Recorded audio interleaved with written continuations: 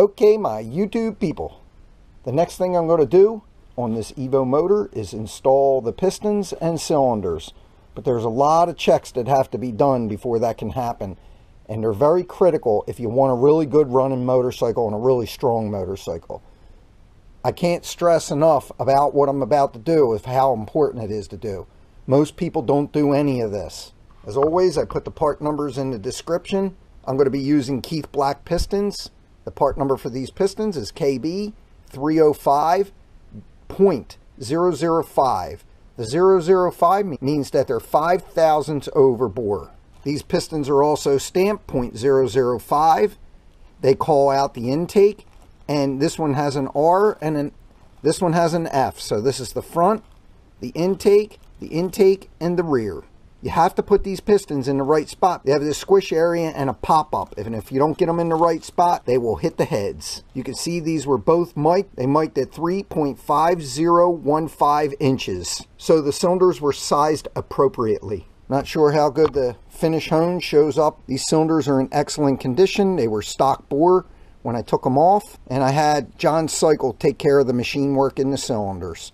You can always look him up. He's in Chester, Pennsylvania, and he does some of the best work around. These pistons are hyper-eutectic cast pistons. They have the coating on them, and they are 9.6 to 1 compression. Normally I run Wiseco's, but they're getting really hard to get, and I don't think Wiseco is going to be making EVO pistons any longer, and I couldn't get them in the size I needed. I would have had to bore out to 20 thousandths to get a set of 10 to 1 Wiseco's. These were a good deal less expensive. They're a nice piston for the price. I'm going to install the piston on the connecting rod without rings and without wrist pin clips. I just want to depth mic the piston. Okay, this next part is where I nerd out a little bit, but this part is extremely important when you're building an engine. Some people can't figure out why they have the exact same combination as someone else, yet someone else's motor is so much faster than theirs. When people talk about you have to pay very close attention to the details, this is one of those details that makes a big difference.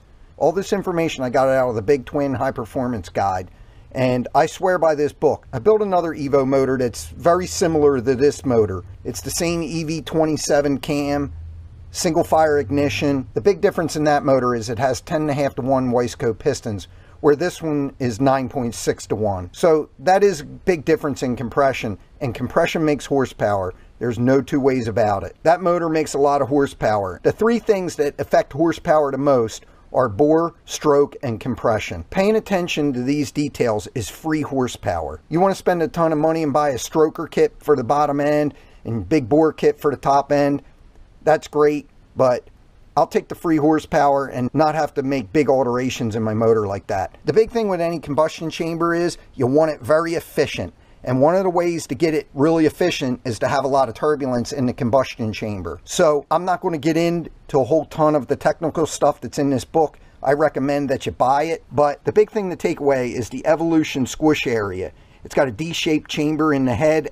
As you can see in the head next to me, you want that squish area to be 25 thousandths to 40 thousandths of an inch clearance. Anything larger diminishes the squish area to where it becomes ineffective. 25 is too close and you end up getting carbon on the dome of the piston. You'll have contact. In this book, they'll tell you it's better to go with a minimum of 30 thousandths clearance on a street engine. This is how you figure this out. Here's the combustion chamber, and they talk about right here, this flat spot that's flush with the head gasket surface as the squish area. When the piston comes up, you want it 30 to 40 thousandths away from this area, and this is how you figure this out. You have your engine block, and it's real important on your engine block that where the two case halves meet, this surface has to be very flat because the cylinder mounts there. You'll have leaks right here forever if the deck surface isn't flat. They call that the engine deck surface. Then you have your cylinder.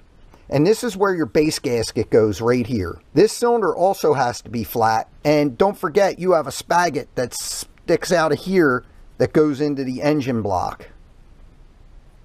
Next thing you have is your cylinder. You have your cylinder deck surface, which is across the top. Again, that needs to be flat. They also need to be 90 degrees to the cylinder.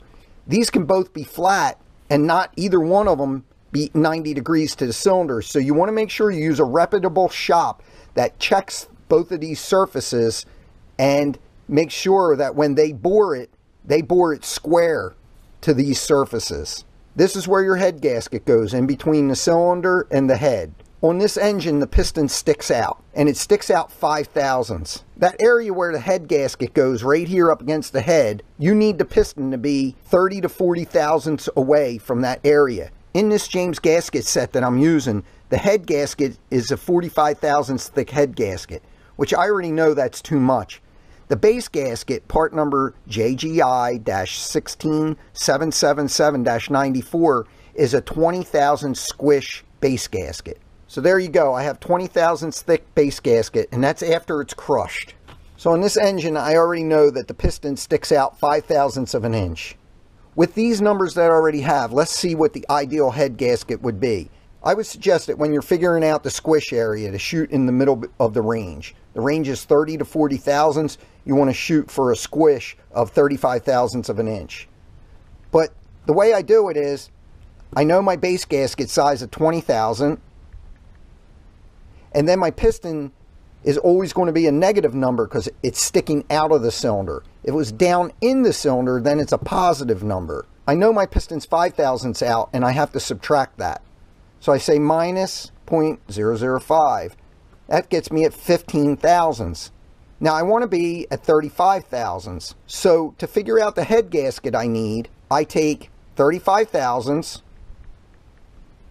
and I subtract that 15 thousandths, and I get 20 thousandths. I know the head gasket I need needs to be 20 thousandths. Now let's try the same formula if the piston were 5 thousandths down into the bore. I take my 20 thousandths. Now I have to add that 5 thousandths. I come up with 25 thousandths. If I want to be 35 thousandths away, I have to subtract that. I would need a 10 thousandths thick head gasket. So at that point, you have to go with a thinner base gasket. James makes both head gaskets and base gaskets different thicknesses. And when they talk about the thickness, that's the crush thickness. What I found to get for mine to get it right is I already have the 20 thousandths thick base gasket. So I am looking to get a head gasket that works with that, and that's going to be a 20 thousandths thick head gasket. Now James doesn't make it, but Cometics does. So I'm going to get that Cometics gasket. Cometics makes a whole ton of gaskets in different thicknesses. You have to call Cometics to get the part number for the gasket you're looking for. And if you call their tech line, they answer right away and give you that information. James makes all different thickness base gaskets, so I'm going to mix and match gaskets to get it where I want it. This kit has the 45 thousandths thick head gaskets that I won't be using. That's how you get the squish area right. The next part of this video is to figure out whether your piston's sticking up or it's down in the cylinder, and this is how you do that. The first thing I do when I'm figuring out these measurements, I take my piston, put it on the rod with the wrist pin. You take your piston, put the intake towards the intake manifold, which is in the center, and that's always going to be the bigger valve if it's not marked. Then you start your wrist pin in, bring it onto the rod. Always stick my finger in the other side so I can get a gauge on where it is. And then the wrist pin just slides right in. Now I take the cylinder and put it on. You don't need rings on the piston to do this part. And then it just slides right on. Next, I get a 1/2 inch drive socket and the shorter head bolt, and I just put it on like this. I do it the same over here. Now I just take and snug them like this. Now I eyeball top dead center. And you can eyeball it along with having your finger here. And you can feel right where it hits top dead center. Also, 9 times out of 10, once you're at top dead center, you can't push the piston into the bore. Like if you're here, you can push it down real easy when there's no rings or no valve terrain. Plus you can almost feel it on the crankshaft, and that's top dead center. Now to decide whether your piston's out of the cylinder or not, you can just feel across it, and I can feel that the piston's sitting slightly higher than the top of the cylinder. Now you get a straight edge, and you want to check it right at the wrist pin, because the piston can rock. You can see it's rocking there, but at the wrist pin it doesn't move. So you just take a straight edge, take it across here the best you can, and then put a feeler gauge under it.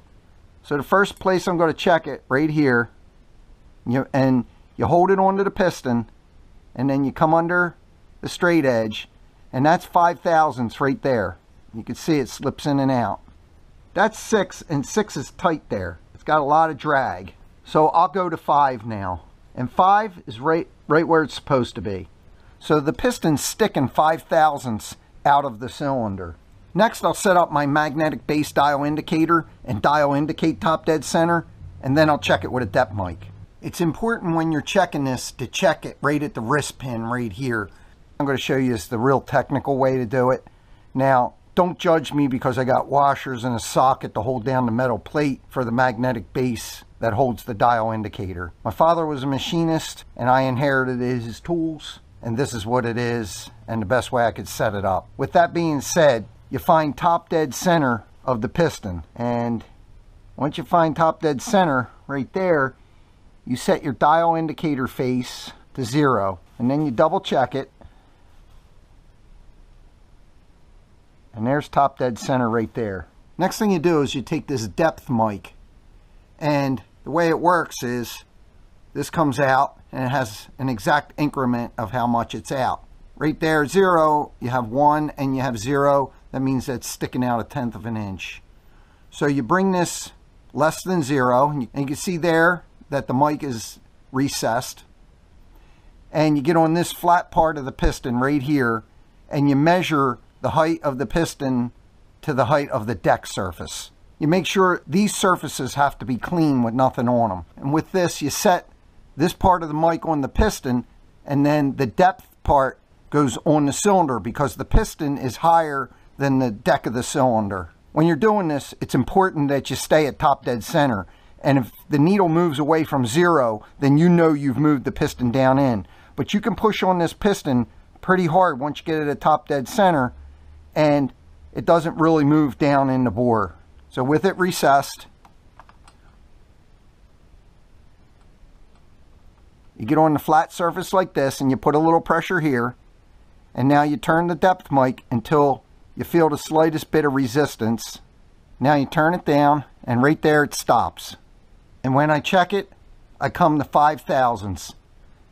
This piston is sticking 5/1000ths up past this deck surface of the cylinder. So that's how you set the squish area for maximum combustion chamber efficiency. This works on an EVO, it works on a twin cam, and it works on a Milwaukee 8. You can't really do this on a hemispherical piston like the knuckle and the pan and the shovel. Please hit that like button and subscribe. It don't cost you anything and it helps my channel, and I appreciate it. Thanks for watching.